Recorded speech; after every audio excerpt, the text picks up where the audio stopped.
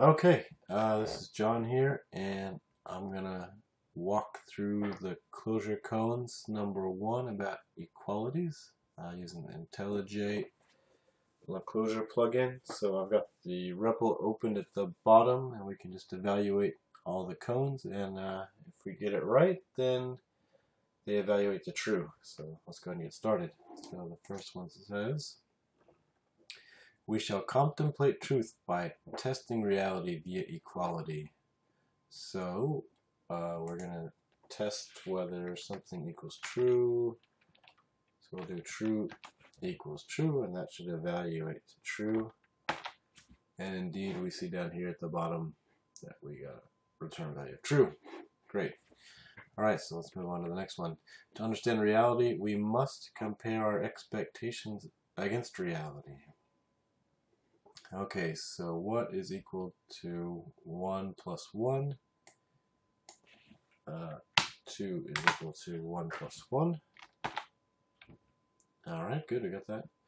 Okay, you can test equality of many things. So we have the equality test plus 3 different arguments. So we have 3 plus 4, we have 7, and 2 plus something. So type 5 there, so that we have 7 equals 7 equals 7. Let's try that out.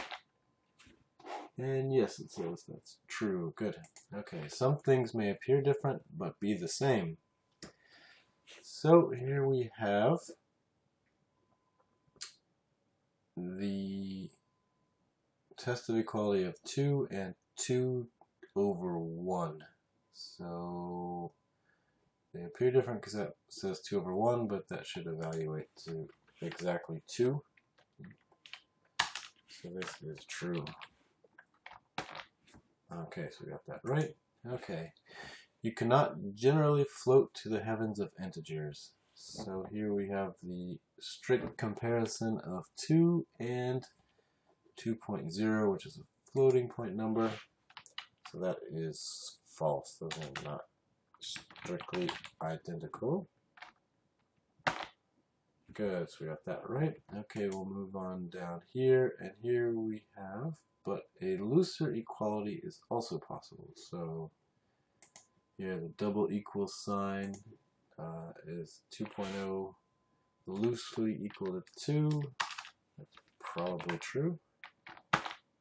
Yes, that is true. Great. Okay, something is not equal to nothing.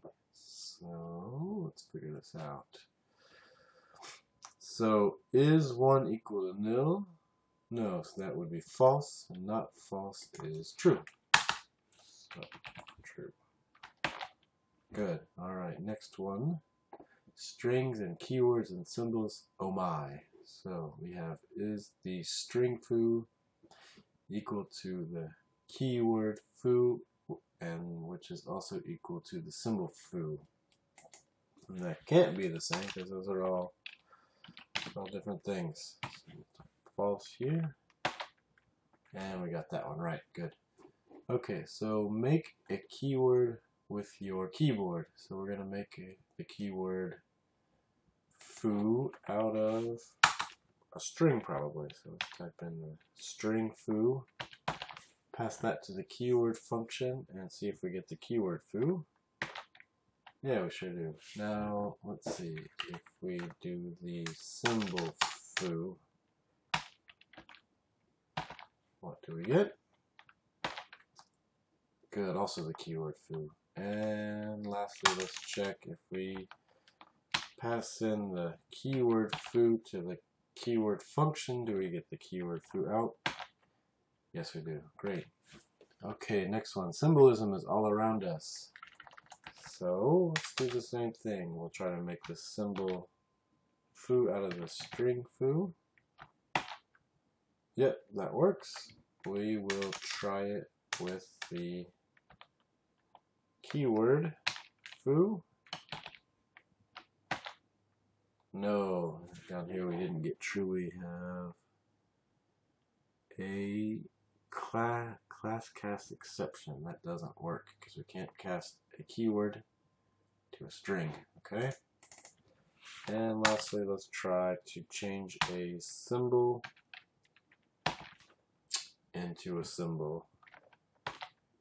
And that does work. Great.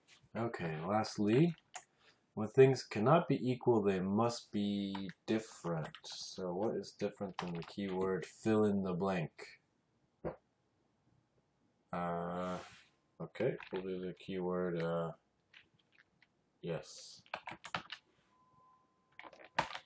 And that's true. That's not equal. If we do a string, fill in the blank, also not equal. How about we try not equal with nil? Still true. And what if we just don't even pass in an argument? What happens then? Then it breaks. Okay, good. So that is all of the first Clojure Koans.